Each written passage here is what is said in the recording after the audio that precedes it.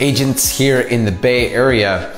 Not sure if you are aware of this. In July of this year, transactions were down nearly 40%. And this video is a simple reminder to all of us right now that because transaction count is falling, there are going to be casualties. And if we do not have a game plan on how to overcome this dramatic decrease in transaction count, we are at a tremendous disadvantage. And so what happens when transaction count falls by 40%? Well, that literally means that 40% of the business that you would have done last year no longer exists. So what do we need to do? Well, it means we need to talk to more people. It's crazy. The more we prospect, the more conversations we have, the more conversations, the more deals we're going to do.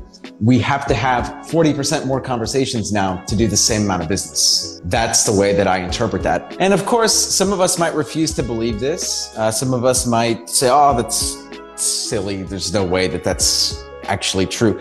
It is true. It is true. And it is obviously not necessarily one-to-one like that, but I guarantee you that if you continue about the same strategy, if you use the same approach, the same methodologies, everything that you did a year ago and think that everything is going to be the same and you're going to do the same amount of deals and that everything is going to be okay, you are in for a major wake-up call. And it may not have happened in July for you, but it might happen in the fall or the winter or the spring. And so I would encourage you, you're watching this video right now and you have not made an adjustment to your strategy, to do so, not for your 2023 business plan, but today figure out, hey, how can I increase the amount of conversations that I'm having on any given day?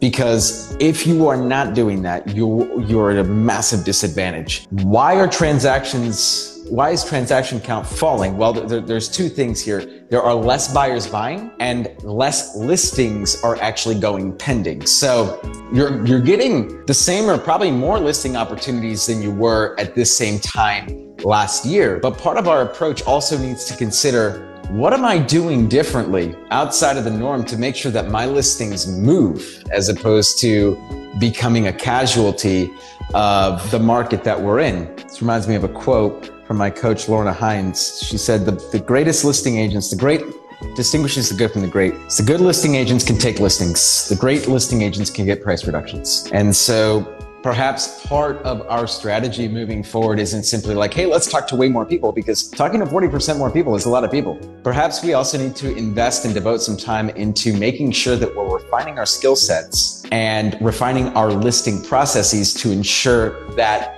when appropriate, we can get price reductions on our listings so that the listings can move. Because right now, if you're thinking, hey, I can go in with the same skill set and the same amount of conversations and get the same results, something doesn't add up. So we need to make some adjustments somewhere. What can you do? It's not a question for me to answer. It's a question for you to answer for yourself. Talk to more people, refine our systems around listings, refine our skill set to ensure that we're not just a good listing agent who can take the listing, but a great listing agent who can get the price reductions and ultimately get it sold. This is Danny Gould, everyone selling Silicon Valley. Stay legendary, everybody.